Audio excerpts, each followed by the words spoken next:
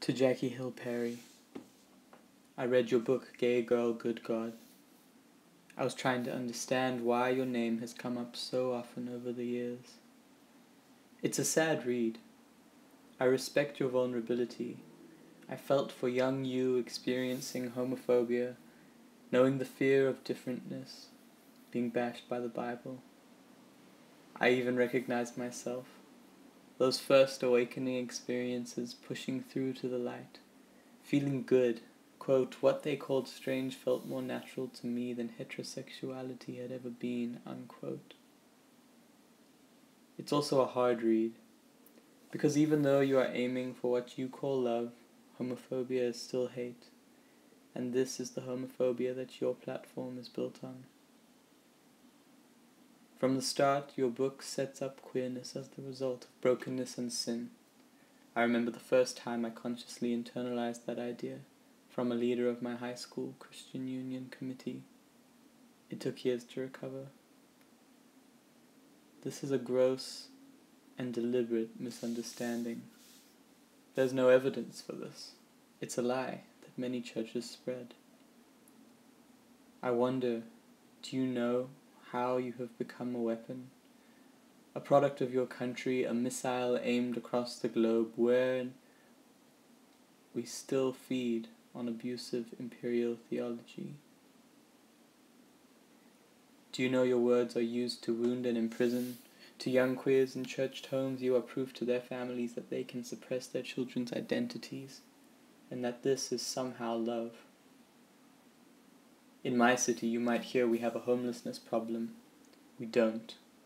We have many problems, systems that discard people, and one of these is that communities would rather cast out their children than let them be who they are. They are just carrying out their theology, probably the same theology you quote, misreadings of Sodom, Paul, and Genesis. Somehow, after being stabbed by Leviticus, you picked up those same nails to condemn young queers to the cross. Crucifixion, not the self-inflicted torture you prescribe. Really, how are we reading the same book? You have said we must suppress our queer sexuality and love God first, but truly I tell you, a gay girl is good in all her gayness, and we cannot love God without loving ourselves and others. Reminder, homophobia is not love. We can trust the divinity of our bodies to recognize goodness. Maybe the deep struggle you described was your body fighting for the goodness it already knew, fighting against toxic religion. I believe queerness offers us the gift of embodiment. It is not, as you say, a destroyer of minds and enslavement to sin. Behind many a queer who has had to fight for self-love in a homophobic world is a story of trusting the sacred knowledge of our bodies to know what is right for them, for us.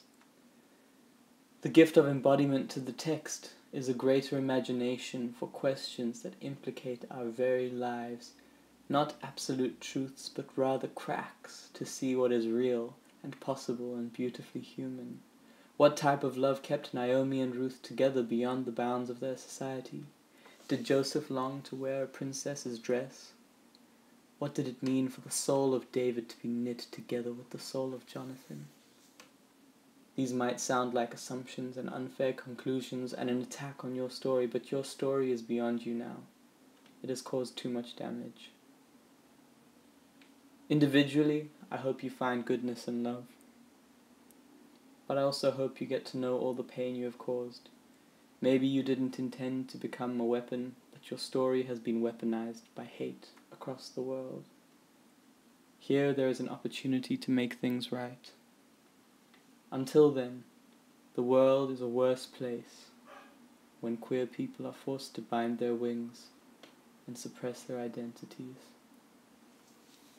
Love, Zach.